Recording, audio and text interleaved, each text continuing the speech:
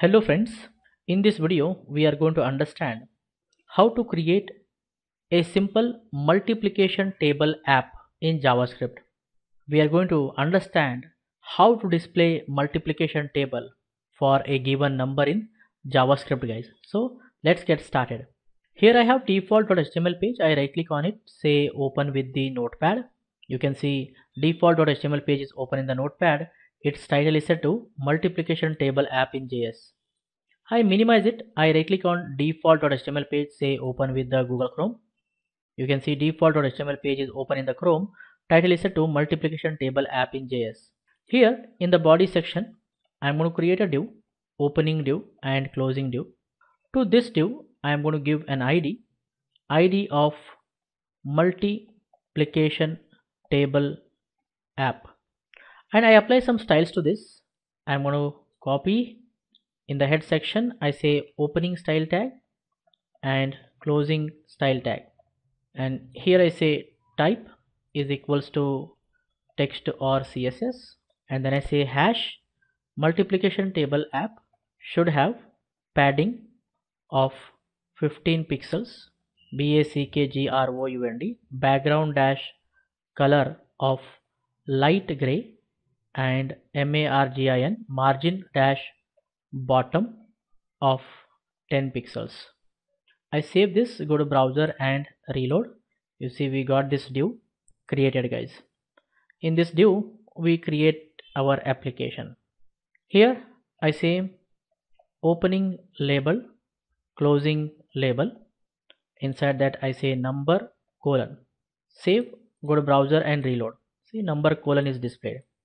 Then I say here input type is equals to text. So this displays a text box with the default value. I set 0. Save, go to browser and reload. See text box is displayed. Here user is going to enter a number, guys. Okay, next I'm going to identify this uniquely by giving an ID of txt num. Then I say here br. I create a button here. I say input type is equals to button, and then value I say generate. I save this and go to browser and reload. You see we got a generate button. So if user enters the number 2 and clicks on the generate button, we should display here the multiplication table for number 2. If user enters 3 and click on generate, it should display here multiplication table for the number 3, guys. Okay, so after this div, I'm going to create another div. I say opening div and closing div, and it is going to have an ID of result. So in this result div we display the multiplication table, guys. Fine. Okay, now when we click on this button, on click of this button, from the JavaScript, generate function should be called and executed. This function we are going to create here. I say opening script tag and closing script tag, and here I say type is equals to text or JavaScript. Inside this I say function generate. Okay, so what happens here, when I click on the generate button, generate function from JavaScript is executed. Okay, just to prove, here I say alert, and then in double quotations I say clicked. So what happens, alert box is displayed with the text clicked, guys. I save it, go to browser and reload. If I click on generate button, you see the alert box is displayed with the text clicked. So the code is working. You see that when I click on the generate button, generate function is getting called. Okay, what we do here, we get the value of this field, right? So how do we get the value? I say document dot get element by ID. First we get reference to this input field which has the ID txt num. So here I give the ID, guys. In the document we are telling get the element whose ID is txt num. So this element ID is txt num. We are referring that From that we want to get the value, right? So I say here dot value. Just to prove that we are getting the value, again I display the value in alert box. Okay, save it, go to browser and reload. If I click on generate, see it is displaying 0 because 0 is the current value of txt num. If I say here 3 generate, see it is displaying 3. So we are successfully getting the value of txt num field, right? But remember, the value that we are getting here is of type string, guys. It is not a number. The number here, user enters 3, of course, but it is not a number 3, guys. It is actually a string 3 we are getting. We are getting what? String 3, not the number 3. Just to prove that it is a string, here I use the type of operator, type of. Now we are displaying type of this value. Definitely we will get string, guys. Okay, save it, go to browser and reload. If I say here 3 and generate, see it is returning string because this 3 is actually a string 3, guys. It is a string 3. We have to convert this string into a number. For that we use number function, number, number function. To the number function we give this value, a string 3. When we give to number function, it converts this into number 3, guys. We get 3.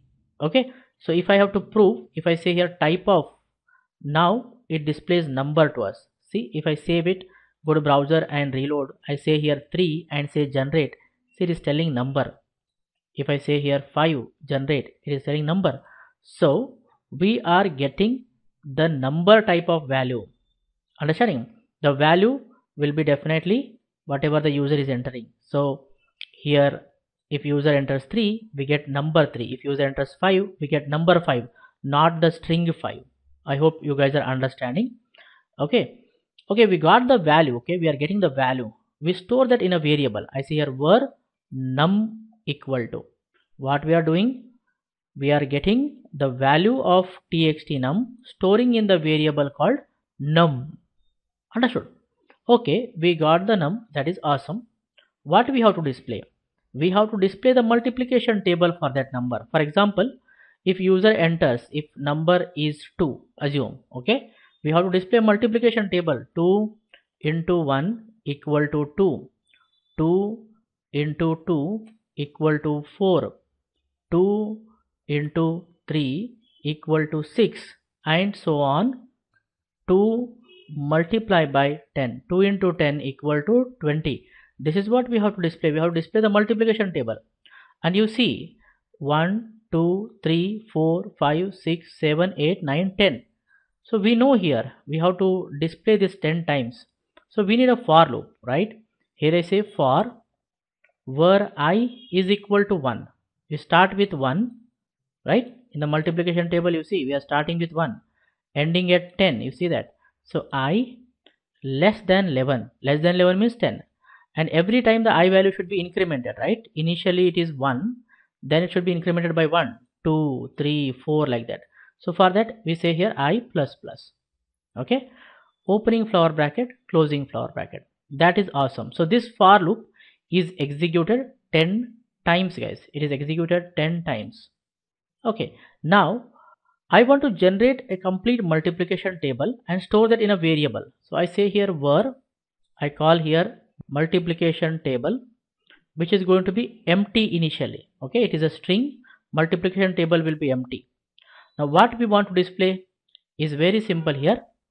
Multiplication table should be equal to whatever the current value of multiplication table is. That is, at present we have empty, right? Initially it is empty, plus what we want to display?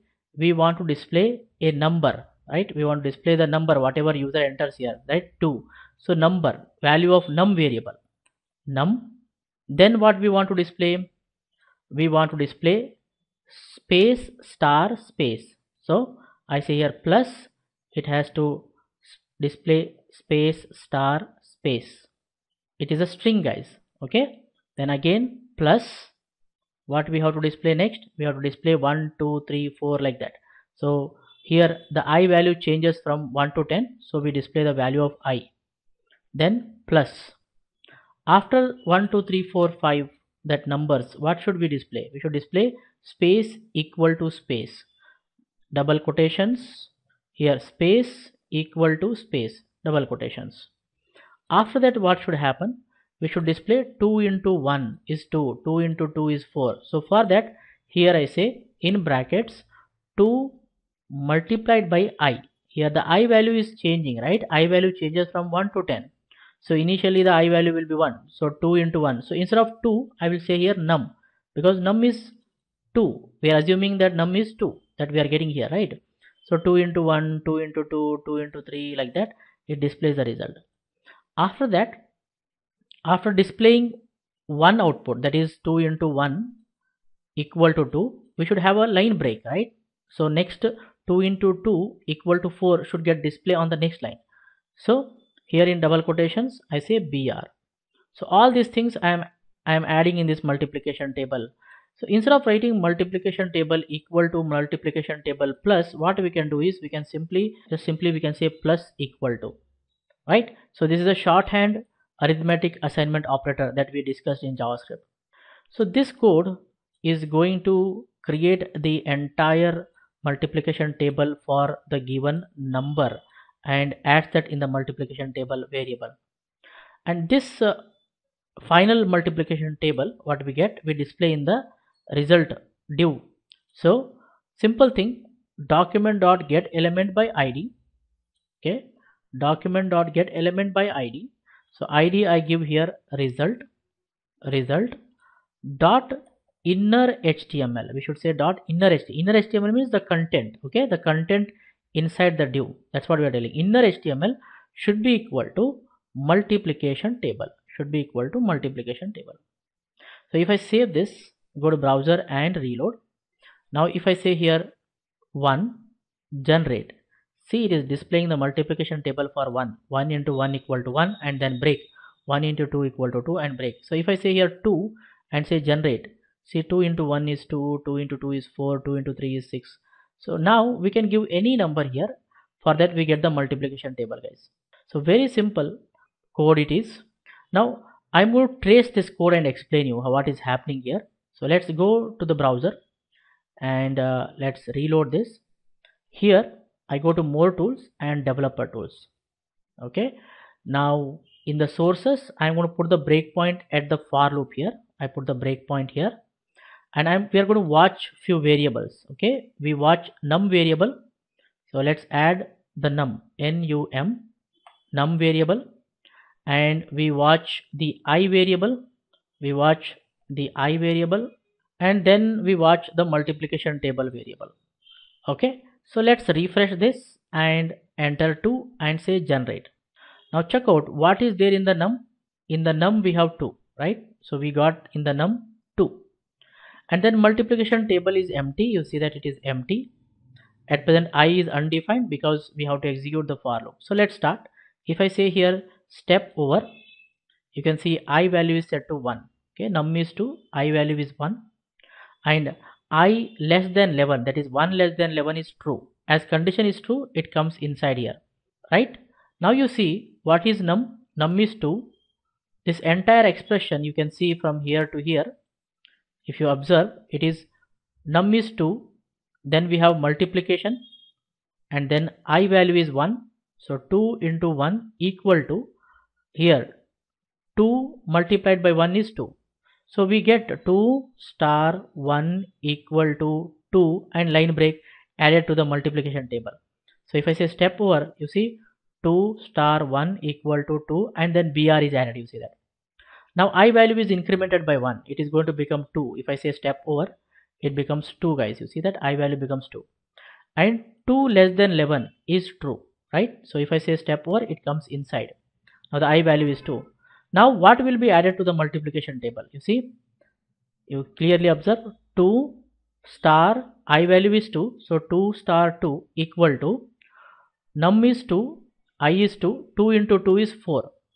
So 2 star 2 equal to 4 and BR is added. See, if I say step over, you see 2 into 1 equal to 2 BR, 2 into 2 equal to 4 BR, right? If I say step over, I value becomes 3 and 3 less than 11 is true. Now it is going to add this. See, 2 num value is 2 star I value is 3 equal to 2 into 3 is 6, so 6 and BR is added. Like that it is going to create the entire multiplication table, guys. So if I say step over continuously, it is creating that entire multiplication table. See, I value is 7 now, 8, 9, 10, and then when I value becomes 11, 11 less than 11 is false. You see, it becomes false. The loop is terminated. When the loop is terminated, the multiplication table, this variable is going to have the entire multiplication table, guys. See, 2 into 1 equal to 2 BR, 2 into 2 equal to 4 BR, 2 into 3 equal to 6 BR, like that. 2 into 10 equal to 20 BR. You can see that complete table is there, and that is displayed as the content of the div, guys, here. So step over. See, we got the multiplication table. I hope you understood the flow of execution of this code. I want you to try this application by yourself. Okay, if you have any doubts, please do not hesitate to ask. I'll clear your doubts. Put them in the comment section.